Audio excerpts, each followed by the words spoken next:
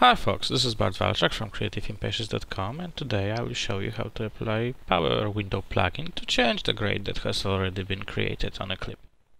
As you can see, this fine lady is a little bit reddish, perhaps the eyes are a little unnatural, so I wanted to change this grade to get her face pop a little bit more and to get a more neutral feeling to this clip.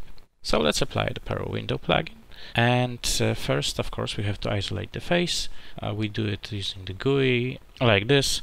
When we're done, let's now open up the controls because the normal sliders are much too sensitive. I prefer to use the sliders open. Let's apply a little bit of gain, reduce the effect by dropping the lift a little bit, perhaps decrease the saturation a little bit. Now, the real power of this effect lies in what we can do in the separate RGB controls. Let's open up the controls and let's see what we can do now. I'm going to reduce the gain in the red channel a little bit, perhaps not that much.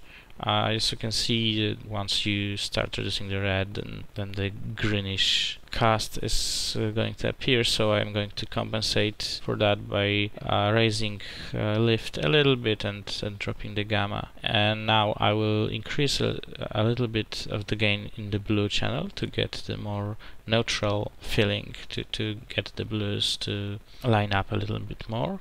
I also raise lift a little bit and drop the gamma to compensate for the blue tint that has started to appear in the midtones. Okay, so as you can see, this is without, this is with. You will already see some dramatic change. Since I'm at it, I wanted also to modify the outside of the clip. I will reduce the saturation so it doesn't pop out like this, and I will also reduce the gain and lift to make her face pop out a little bit more from the darkness. Okay, I think it might be a little bit too much. Let's see. You know what? I'm crushing the blacks a little bit. I don't think I like it that much. I also don't think I like the saturated look. I will get rid of the reddish color in a different way. So let's crank up back the saturation and let's change this to get a little bit less.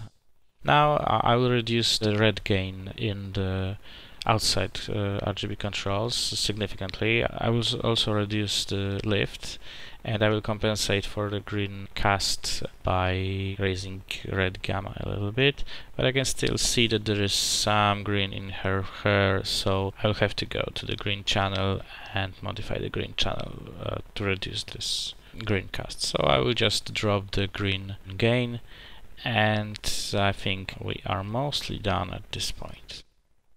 Okay, so once again, without and with. As you can see, it's a bit different feeling right now, so if I feel that it's too much, I can draw it back, but actually I don't think it's too much, so let's crank it back up. I like it cooler than it was before. We're going to drop frames right now because it's an old machine. Let's render it, and after the rendering, let's see how it looks in the whole movement. Okay, you can clearly see the border of the window coming in, so we definitely need to animate the window to make it look good.